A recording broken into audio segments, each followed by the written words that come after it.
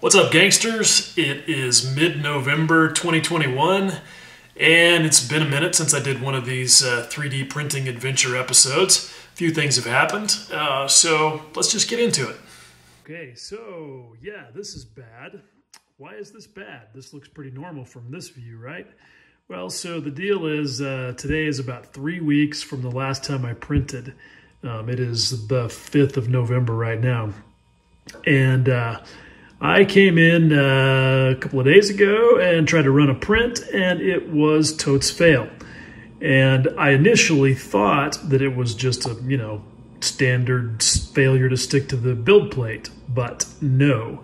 Because after I did that, I ran my vat cleaning coupon, which is just a rectangle that I expose like 10 layers to, collect any trash in the bottom of the vat that you can then peel out.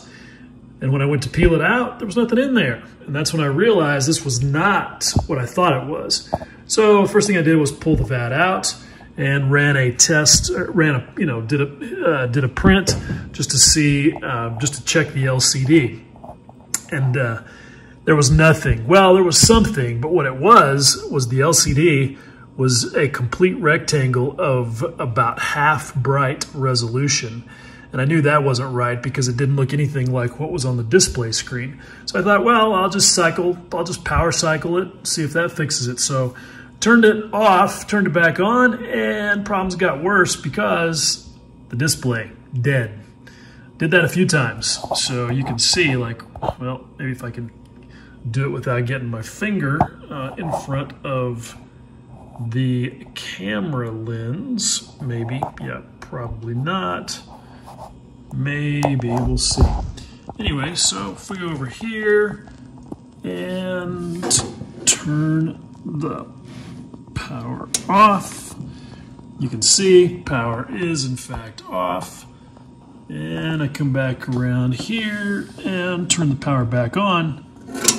Now, the only thing, you can see this little red light back here that came on the optical position sensor. That's how I know I got juice, but yeah, no display, nothing else. So that's bad. So the good news, though, is that I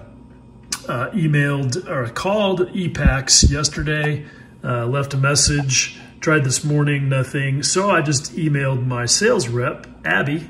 She's super cool, and I just asked her if she could have somebody call me, and about 5 minutes later, I got Dan on the phone calling me to ask what's up, and we walked through it, and he was like, yep, not good, and he wanted me to take the thing apart and see, if we could diagnose some things, and I was like, look, Dan, dude, I am not, I'm more than mechanically inclined enough to do what you're asking me to, but my dexterity, because of my hands, not so good, and I just don't really want to spend the time and energy taking this thing apart. And he immediately agreed to just send me a brand new machine, let me put this one in the box and return it to him. Fortunately, they had one in their warehouse that they could send to me because he said right now they've got most of their inventory is stuck on container ships that are just sitting outside the port of Los Angeles and have been for 2 months. So that's bad. But anyway, super cool of those guys to just, step right up and help me get this taken care of and get back running again. The other thing, this is kind of cool, I thought, a little idea to try and minimize the mess. Just picked up this inexpensive soap dish from Amazon, and it makes a nice little drain rack for the build plate into my disposable plastic food containers. So, I could wash them out or throw them away. Okay, so I got a bunch of parts here, and these are all parts off of the new replacement machine that I ran over the weekend, and it performed perfectly every time. And part of the reason was because I finally got, I think, maybe, I hate to be, certain about it, but I feel like maybe I've finally gotten squared away on my settings for printing at 10 microns. 10 microns has been my target for quite a while because it really is what you need for really finely detailed scale modeling parts. And I just was struggling to get stuff to stick to the build plate. And I was using the same burn-in layer settings that I've been using on 0.2 and 0.3 layer height builds. But for whatever reason, at 0.1, did I say 0.1? Anyway, I got to start using consistent terminology. I was using the same burn-in layer settings as I was on 20 and 30 micron layer builds. But for whatever reason, at 10 microns, didn't want to stick. And so I talked to Tom Annis. He's a master of 10 micron builds because of all of the stuff that he runs. And he's using a different machine. He's using a Frozen, but he runs a lot of stuff at 10 microns because he builds a lot of scale modeling parts. That's his business. So when I looked at his settings, he was doing his burn-in layers at 60 seconds. And I think he does not have a mono screen. So I was like, all right, well, let me try 40. And it worked perfectly. The default for epax hard black is 25, and I had only gone as high as 30 with this Anycubic gray Craftsman, and it just wasn't enough. 40 seems to have done the trick. The rafts are still a little bit thick, but I don't care about that. As long as everything else that happens is in the right spot, it's all good. And all three of these prints came off successfully, pretty much as perfectly as I could expect. So this one was done at 0.3, and we'll look at it in a second. But look at these parts. The detail on these is phenomenal. These are 1/48 scale wheels and tires for the Tamiya F14 Tomcat kit that Tom is building. These wheels and tires are his files that I got from him. I wanted to see how well they printed for me, and look at that. Just phenomenal level of resolution.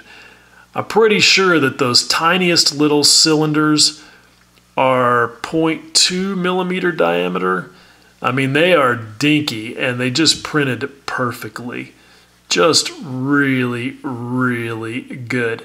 There's a little bit of a flaw. If you look up here at the 12 o'clock position on this wheel, it did not print all of those little insets down in that lowest part. It's kind of filled in right there. So I printed another one the same way just to see if it did it twice. And here's what I suspect, is that it's not a file problem or a print problem. I think it's resin that pooled in there and never drained out or got washed out, and that then cured. I don't know. But that's not yeah, I'd try to fix it if I were using that on a kit, but I think that's probably what's going on there. But look at these tires, okay? And this is pretty neat to look at. These logos stick out like 0.1 millimeters. And so look at how beautifully they printed. Look at the resolution on those. Just really fantastic. Now, I felt like when I compared these to pictures of Tom's prints, and he printed in the same orientation, that his logos looked like they were sticking up a little more proudly, a little easier to see. And so I'm not sure what's up with that. I think if I were going to design these parts for myself, that I would make those big logos protrude maybe twice as far. I mean, this is not bad though. You know, because you put some paint on there, you do a little dry brushing, those logos will stand out really well. But here's what's interesting. Look at this version. So I printed this one vertically, obviously, and look at the difference in the resolution of the logos, how much they protrude. You can see that it is noticeably different. But look at what else you get with this one, okay? Look at the artifacts on the side walls there, okay? So you would expect maybe to see some build layer lines with it laid over flat like this, but there's none. And that's that 10 micron layer height working for you. There's some in there, but you can just barely see them Heck, you might not be able to see them at all. I don't know, but they're there. I can see them under a magnifier, but you can barely see them. Whereas with this, you can see them quite a bit. And so here's the difference. What you're seeing here is masking artifacts. If it'll focus. Those are masking artifacts. They look like layer lines, but obviously they're not because it's standing up vertically. And what those are is masking artifacts. And you're seeing the fact that even at 31 microns, and this epax x1-4k being the highest resolution that's currently available for these printers, at 31 microns on each side, the pixel dimensions are basically 3 times larger than the layer thickness is at 10 microns on this build. So, you know, again, orientation is always important, but I think you can see that there is no rule that's going to, you know, get you the perfect orientation every time. You know, people say, oh, you got to build at an angle. Well, you wouldn't want to have built these at an angle because you'd have build layer lines across that flat surface right there for one. Now, on this right here, you can see I built this wheel. This is mine for one of my projects, and I built it standing up and got really nice results. Kind of hard to see, but there you go. Got really pretty nice results. Flip it over, and you can see because I don't have any tire logos, and my sidewall profile is different. So there is a defect there at the bottom, but that is something else going on there. That was on a couple of the parts in the print. Just didn't show up as much as it did here. But you can see the detail on the wheel is perfect for the most part, other than that issue. And because of the difference in the shape of my sidewall profile, I don't get those masking artifacts. So for this one, vertical is the right way to go. You also notice on this and on the landing gear that I'll show you here in a second, taking some lessons from my prior builds. I put little bitty support out there at the end of that hexagonal axle nut thing, and that helped that come out a lot better. And I did the same sort of thing on these parts, landing gear parts, where I had some little stubs sticking out there, including the axle. And I haven't checked the fit on these yet, but I'm going to do that here directly. These are linkages that go with the landing gear, little bitty tiny parts, and we'll see how they fit. But yeah, they printed about as good as you could expect. So anyway, it's all good stuff.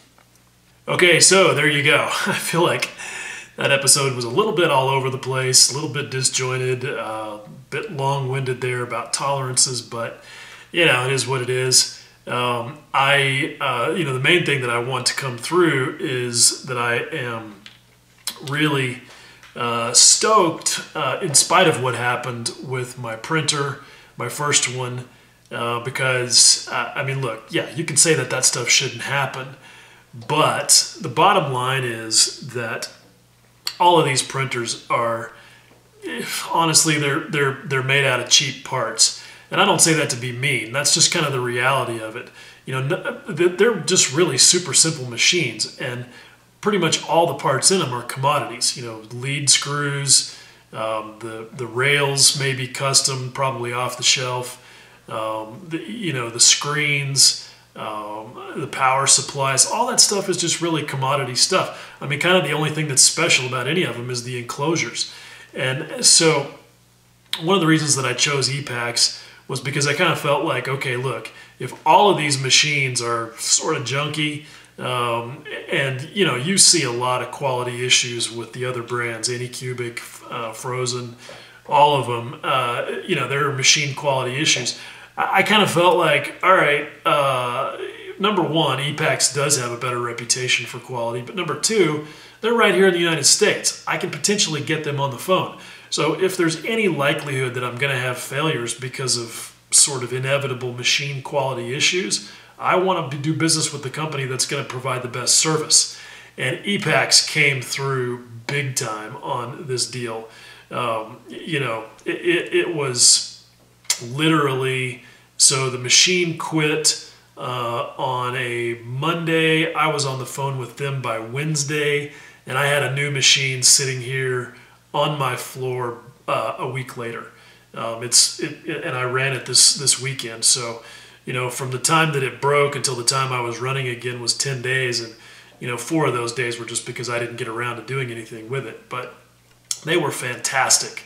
Not only were they great to deal with on the phone, you know, they got the machine out of inventory, checked it for me before they sent it. You know, again, lucky because as they told me, most of their inventory is stuck on container ships off the port of Los Angeles. So I was just lucky that they had one in stock, and just really grateful that they got it out to me so quickly. They sent me a prepaid shipping label to send the other one back. Just all around a great customer service experience. And this is how you win customers for life. So super happy about that. Anyway, that's enough of my blabbing. I don't know what's coming in the next episode or when it'll be, but we'll see you then. As always, I appreciate you watching. Much love.